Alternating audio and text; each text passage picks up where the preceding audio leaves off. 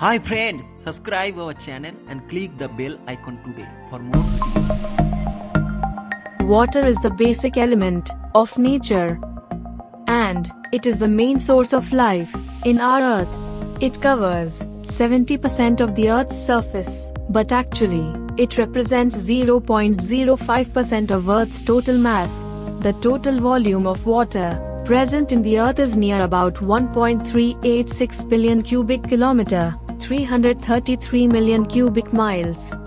Out of this volume, 97.5% is salt water, and 2.5% is fresh water.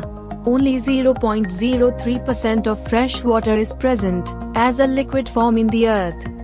It provides life, eases out heat, drains harmful substances, and mediates many day-to-day works. Today's topic is water cycle. The water cycle, also called the hydrologic cycle, it's a continuous process that includes 5 steps. These are evaporation, condensation, precipitation, runoff, and percolation. Now, we will learn with an example. Evaporation. The water cycle starts with evaporation. It is a process where water at the surface turns into water vapor. Water absorbs heat energy from the sun and turns into vapors from the water bodies like the oceans, the seas, the lakes and the river bodies. These are the main source of evaporation. Through the evaporation, water moves from the hydrosphere to the atmosphere. As the water evaporates, it reduces the temperature of the bodies.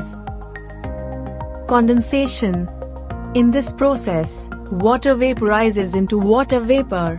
It rises up in the atmosphere.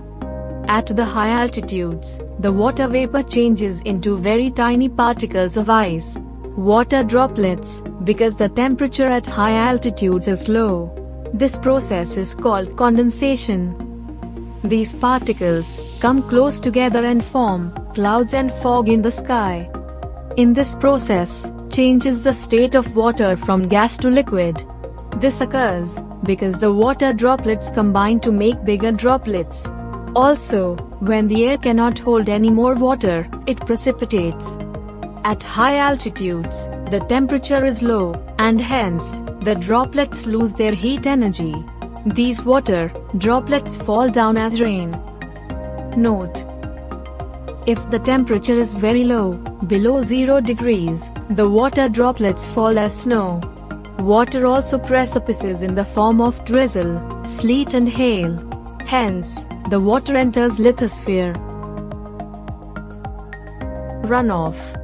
As the water pours down, in whatever form, it leads to runoff.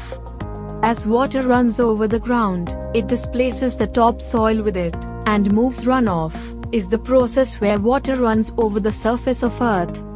When the snow melts into water, it also leads to runoff. The minerals, along with the stream. This runoff combines to form channels, and then rivers, and ends up into lakes, seas and oceans.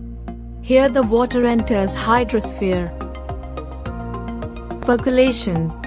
Sometimes, this water turns into groundwater, or water that is soaked up into the ground. This process is called percolation. Water flows downward, under the layers of the soil, and then, it starts again.